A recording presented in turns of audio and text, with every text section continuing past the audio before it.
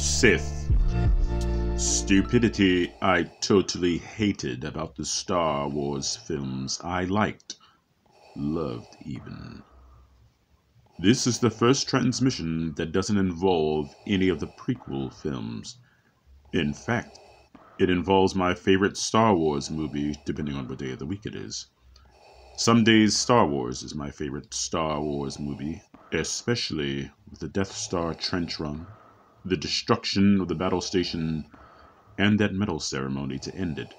There is such an emotional resonance that is still there. I feel it in my bones 40 years later, in my gears and all my cybernetic attachments. But anyway, other days is The Empire Strikes Back.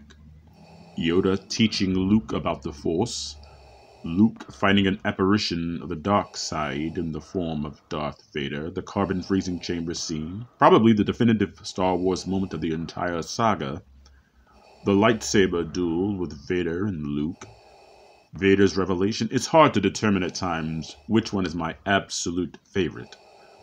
Notice I didn't say A New Hope. The original Star Wars didn't have that episode 4, A New Hope, in the opening crawl. Do you not believe me? Look for yourself. See? No A New Hope. That was added later in the early 80s, but I digress. Sith. You may ask yourself, I wonder what Lord Vader hates about his favorite Star Wars movie. The ineptitude of the Imperial Stormtrooper. Palpatine said it much more menacing in The Bad Batch. But anyway, I always hated sequences within this movie where their targets weren't even moving and the stormtroopers cannot hit them. It's stupid. Laughable. At one instance, their targets were not even looking at them, and they were standing out on the edge of a platform. They had to turn around, okay, never mind, without ducking or dodging until Leia lunged over to the controls and closed the blast door. Stupid. Another instance, while Luke is looking down at his belt to secure the grappling cord so that he and Leia could traverse the chasm, stormtroopers shoot again and miss.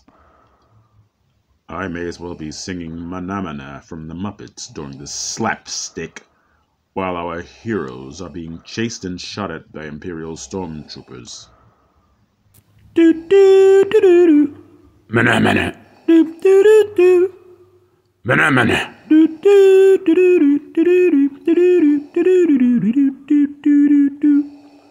Mana Mana. Do do do do. Mana Mana. Do do do do. Mana Mana. Do do do do do do. But on a more serious note, after watching the Andor series, I can no longer tolerate stormtroopers that can't hit their targets. Rick's Road, the season finale of Andor, legitimized the threat of the Imperial stormtrooper once and for all. I cannot go back to stormtroopers being easily dispatched anymore. And that was put on display when Tala, unarmed, mind you, bested 2 armed stormtroopers, mind you, with simple palm strikes in the Obi-Wan Kenobi series. Stupid. This is a failure of visual storytelling. The tone is much more accelerated when you feel that your heroes are in actual mortal danger. Not when you have Stevie Wonder, Ray Charles, and Helen Keller in stormtrooper regalia. This has been SITH, the 5th installment. Stay tuned for more.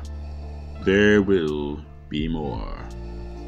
I don't mean to be presumptuous, Lord Vader, but is it true that you were using your powers of the Force to help the commandos of the 501st Legion actually hit their targets?